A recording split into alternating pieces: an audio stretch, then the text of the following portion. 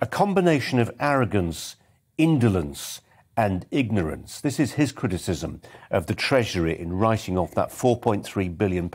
How would you describe it? Well, ultimately, it's pretty consistent with what he said. He said that the Treasury had no interest or knowledge in the consequences of fraud on society or the economy. And he referred to schoolboy errors. There were vast sums of money needing to go out urgently, but there was time to do some further checks, and those basic checks weren't done. Arun, is this money irrecoverable? Is it one of those situations where if you didn't have the checks in place when these schemes were started, actually the best thing you can do is say, we missed the opportunity? No, I don't think all of it's irrecoverable. A large amount is. Organised crime gang, opportunist, quick-thinking criminals have got this money, taken it out of the system and moved it away. But there is other money still probably amongst people that should be recovered and effort should be made.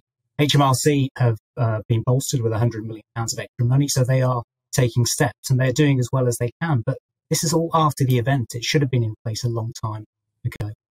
Yeah, I mean, the problem with that analysis, and we've seen this with other things, haven't we? People looking at things like PPE and saying, with hindsight, how could you do this? But actually, we know how they could do it because we lived through it, didn't we? We lived through those febrile weeks of panic when we didn't know when this was going to end.